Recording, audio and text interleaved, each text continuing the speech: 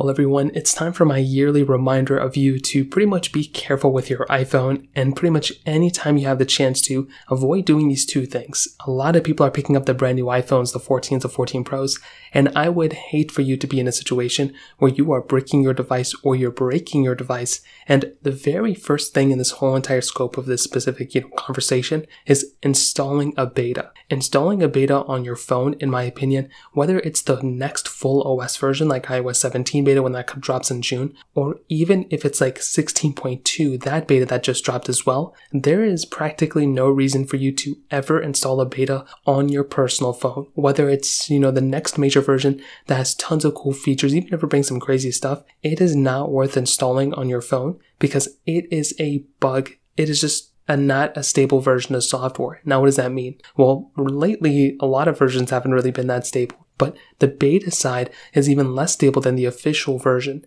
There's more testing and there's, more people that are going to be using the official version. So Apple has to go through and has to make sure it's, pretty much a more stable version that it's not breaking everyone's phone. On the beta side, it is just them testing a bunch of things and fixing a bunch of things. So yeah, you're getting a bunch of cool features, but you're also, getting through with the potential of possibly having a, messed up phone in some form or fashion. So that can be an issue. So because of that, it might make more sense for you to just hold off on, installing a beta, even if you have the latest iPhone 14 Pro, and then pretty much installing the official version when it officially comes out. So that is pretty much the main thing. I've seen way more people installing betas recently. I install betas as well, but not on my personal phone. I've never installed a beta I don't install betas on my personal phone at all anymore. I used to. I learned the lesson the hard way, and I would not recommend doing it at all. Now, another big thing is actually with wireless charging. Now, I talk about this every year, but I have to keep reminding people, whenever you wirelessly charge your phone, you, in my opinion, increase the potential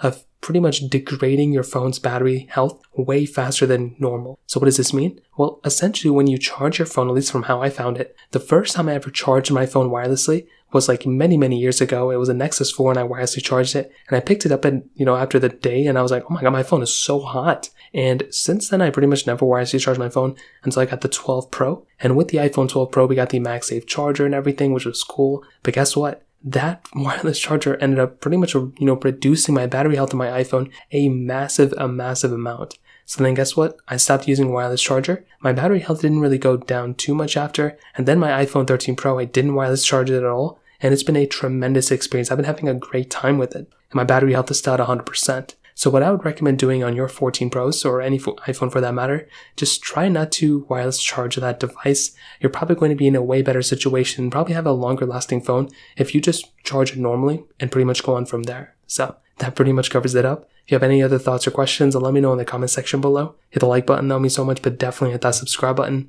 More importantly than everything else, I love every single one of you guys. Hopefully I'll catch you guys in the next video. Peace out till then.